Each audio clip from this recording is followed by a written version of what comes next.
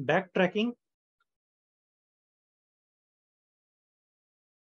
is nothing but, let me explain you with the help of an example over here. Let's say you are given this node, correct? A. From here, you are going to B. From here, you are going to C. Then from here, you are going to D. Then from here, you are going to E. From here, you are going to F. Makes sense? And let's say from B, you are going to T. Makes sense? Now, basically what happens is, let's say, what did I state you? Remember, again, backtracking is nothing but recursion. That's it. But on the top of recursion, there is one simple trick which gets applied, which distinguishes backtracking from recursion, right? I'm going to show you that part as well. But follow this very carefully because, again, we have discussed multiple times the tricks related to the recursion. And again, over here, recursion is going to get used. But one additional thing I'm going to discuss it over here. So let's see. So the thing is that you guys know that, right? Whenever we are making any function call, correct? So this function call is valid for each and every node. This part is clear to each and every one of you, right? Whenever you are making a function, right? And let it be a recursive function call. Let's say you are making this, from this function, you are calling this function itself, correct? You are having A before this and you are having C before this function. Can you guys see? So this part will be executed for A, B, D, T, each and every node that is there, right? This function is going to get executed. Does this thing make sense to each and every one of you? So now basically when you are starting from node A, correct? Then after that, what you will do? You are making a recursive function call. Let's say you are going to B. Now what happens? You will come to B. Now from B, let's say you are coming to D. Now you are coming to T. Now from A, you are coming to C. You are coming to E. You are coming to F.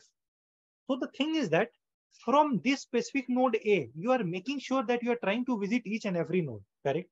So as a result of which, what you are doing, let's say when you are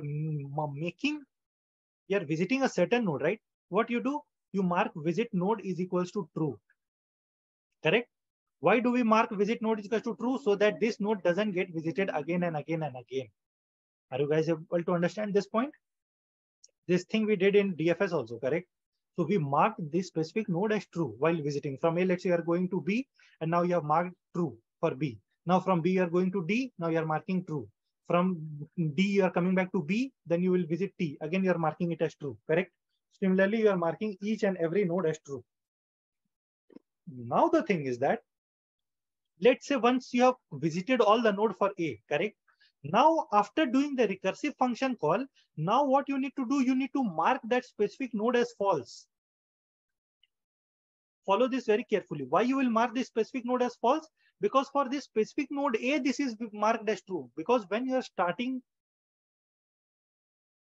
node is equals to A, right? So for this node A, you are marking B is equals to true, D is equals to true, correct? Because from node A, it has been visited. But let's say you are again exploring, your starting node is equals to E, correct?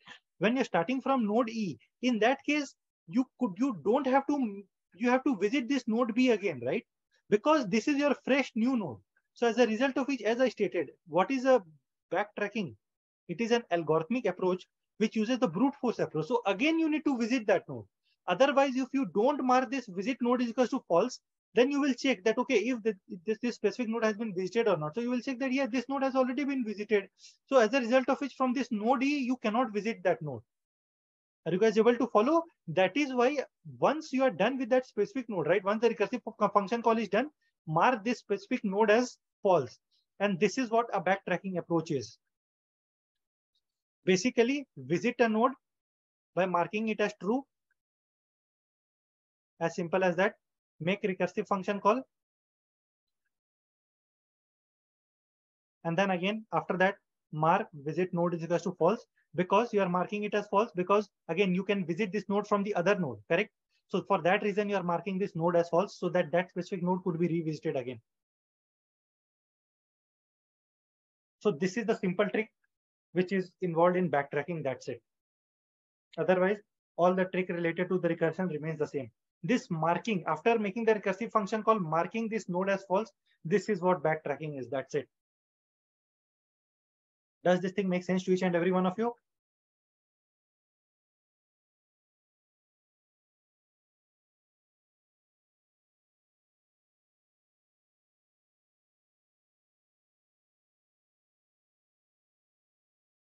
Did you guys follow what I explained, or anyone has any doubt over here?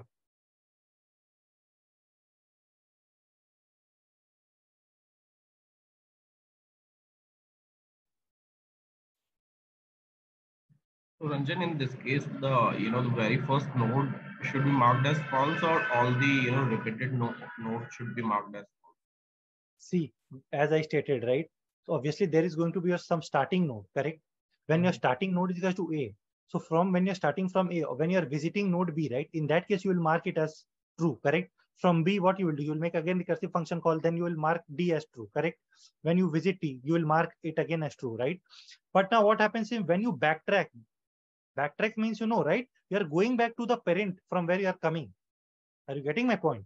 Now, when you're going back to your parent, so the thing is that again, parent will try to visit all other node that is there, correct?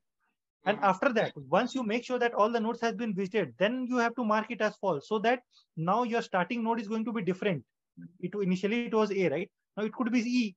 So let's say if you are marking all the node as true when you're visiting from node A, will that node be again visited from E? No, it will not be visited, right? Why? Because you have marked that node as true. But in this case, you need to mark that as false, right? If it is not visited, then only you will try to visit it.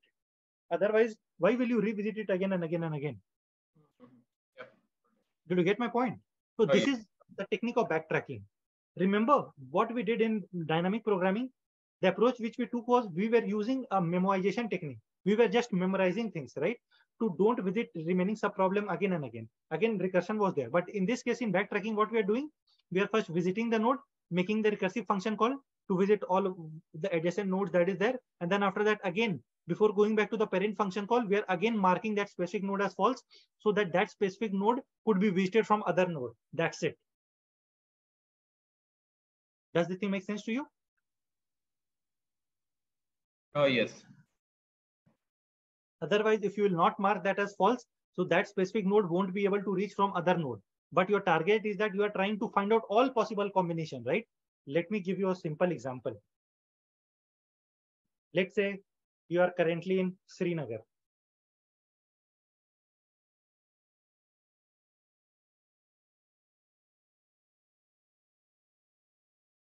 From there, you want to go to Delhi. From there, you want to go to Bhopal. And then from there, you want to go to Mumbai. So now the thing is that you are trying to find out all the possible combinations via which you can try to reach Mumbai. Are you getting my point? So now let's say you are starting from Srinagar, correct? So when you're starting from Srinagar, you're going to Delhi. Now from Delhi, what is going to happen is you obviously you're trying to visit Bhopal. From Bhopal, what you're trying to do, you're going to Mumbai. Now when you're visiting Mumbai, now as soon as you're backtracking, remember we used to backtrack, right? So the thing is that from Srinagar, when you're starting from Srinagar, Delhi, Bhopal, then you are marking it Mumbai as true, correct? Because from Bhopal you have reached. But now when you're starting backtracking, right? So in that case, simply mark this Mumbai as false, stating that it is not been visited. Because let's say any person who is there in Delhi, right? He will try to reach Mumbai. But if the Mumbai node is marked as true only, if you don't mark it false, it will be marked as true only. So the guy from Delhi won't be able to reach Mumbai because you need that specific node should be marked as false. Then only it is going to get visited. So when you are visiting Mumbai, when your task, what you're trying to do in Mumbai is done, when you're backtracking back to its parent function call, right? Simply mark that again as false so that it could be revisited. Are you getting my point? Are you getting the logic of why we are marking that specific node as false before going back to the parent function call? That is the reason, so that each and every node will get an opportunity to visit the node. That's it. Does this thing make sense to you guys?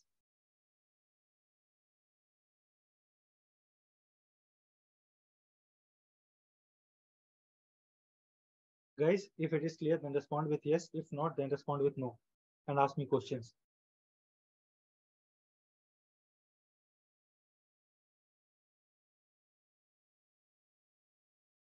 So if we are going from Delhi to Mumbai, and when we are returning, Mumbai, Bhopal, Delhi, all will be marked false, right? I mean, can you repeat your question? When we are visiting from Delhi, we are going to Bhopal, and from Bhopal, we are going to Mumbai. Yeah. Then when returning, Mumbai visit will be false. Bhopal also will mark visit as false, and Delhi Exactly. also. Right? Exactly. So basically, you are absolutely correct. So who got this? So now when you're backtracking, right? So before, when you're going back to the parent function call, just mark that specific node as false, so that there is a chance that when you are starting from a new node, right, again you can revisit it. Are you getting my point? Yeah. So when you're backtracking it, before backtracking it, just mark that as false, so that from new node you can revisit it. Otherwise, if you will not mark that as false, it will not be revisited again. Are you getting my point? Yeah. So that is the simple trick that is involved in the backtracking. That's it. Because you want that specific node to be visited from every possible node. That's it.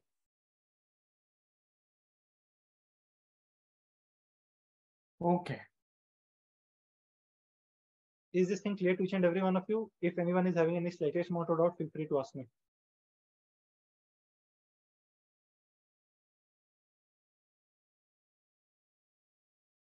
Let me give you a very simple example. Just let's take Srinagar. This is your function, correct? You are having node. So what you are doing over here, you are marking visited Srinagar is equals to true. Okay. Then after that, what you are doing, you are making a recursive function call. Let's say you are now visiting Delhi. Now the thing is that again, when you are visiting Delhi, right? So over here, what you will do, you will mark visit Delhi is equals to true. Okay. Then after that, what you're trying to do, you're trying to mark Bhopal. Visited Bhopal is equals to true. Okay. Now leave Mumbai as of now. So now when you're backtracking, right? Before backtracking it, so what you're going to do, since now no more node is there, so you're making this Bhopal is equals to false, and then you're going back to the parent function call. Now when you're coming to this recursive function call is done, correct? So now after that, what you will do, you will mark Delhi is equals to false, and then you're backtracking it. Now over here, what you're doing, you're marking Srinagar is equals to false, correct? So this is how the functionality is. Before going back to its parent function call, simply mark that as false. As simple as that. Why you're marking that as false? So that that specific node could be revisited again. Because you don't want to visit that node which has already been visited. That is the simple logic. Does this thing make sense to you guys?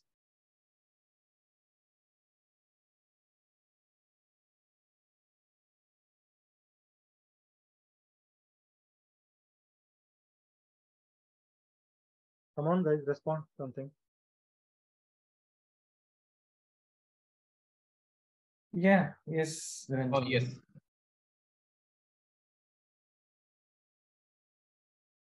As the name suggests, backtracking, right?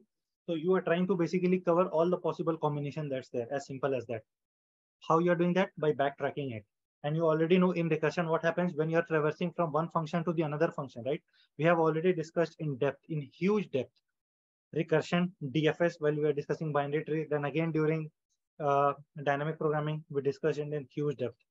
So again, this thing is over here. What we are doing when you're just backtracking, just mark that specific node as false, so that you can cover all possibilities that's there. As simple as that. And again, this problem would be again, we'll just boil down to recursion, and you guys are already aware, have already discussed the tips and the tricks, how you guys should approach recursion problem. So when this is going to revolve around that, the only thing which you need to take care of it when you're marking a specific node as visited, then in order to backtrack it, simply mark that as not visited before going back to the parent function call.